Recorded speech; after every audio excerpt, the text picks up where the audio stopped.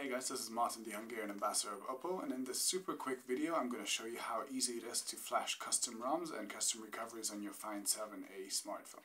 So keep in mind that this does not void your warranty, and it's super easy, so in only a couple of steps you'll be able to do this as well. So let's jump right into this.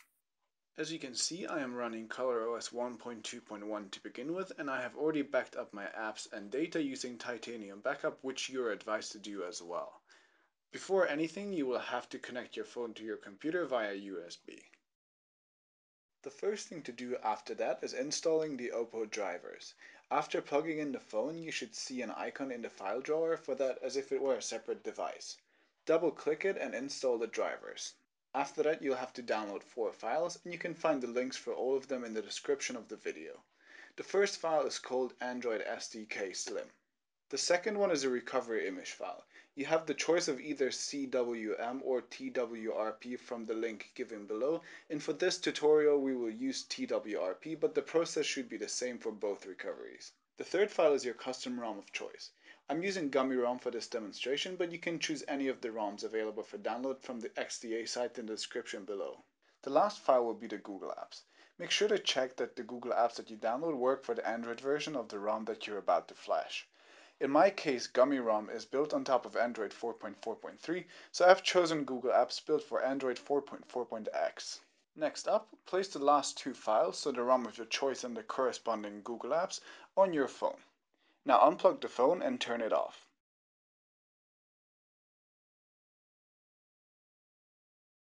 Once it's off, press the power button and the volume up button at the same time until you feel the vibration. Let go of the buttons right after that, and you should see the word Fast Boot appear on your screen. After that, plug the phone back in again. Once that's done, extract your Android SDK Slim file, which will leave you with a folder named Android SDK Windows.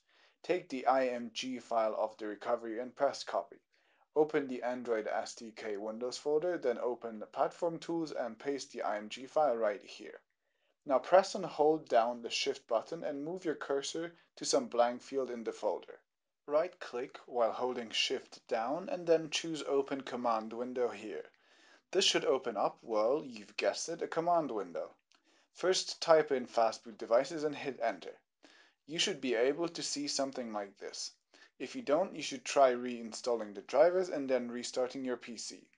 Next up, type in Fastboot Flash Recovery, and then the file name that you want to flash. It is enough to type in the first few characters, and then you can hit Tab, which will finish the name for you. Once you have the name typed in, hit Enter and wait for the process to finish. The next thing to do will be unplugging your phone and not rebooting it. If you reboot now, ColorOS will flash back the OPPO recovery automatically and you will have to start all over again. Instead, press and hold the power button and the volume down button until you feel the vibration and then let go of them. This will take you to the new recovery you have just flashed. Here you should first wipe data and cache.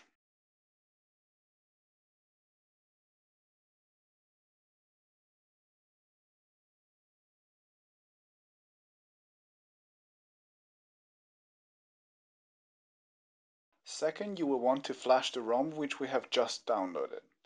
Selecting the option to install from SD card and opening the folder where you have placed your ROM and Google Apps, you can now choose the ROM first, which in my case is this file right here. Proceed with the installation and wait for it to get ready.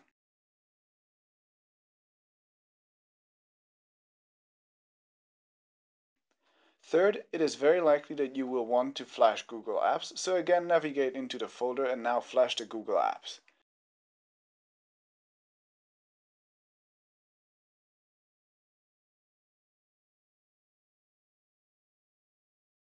Once those are done, you can reboot into your custom ROM.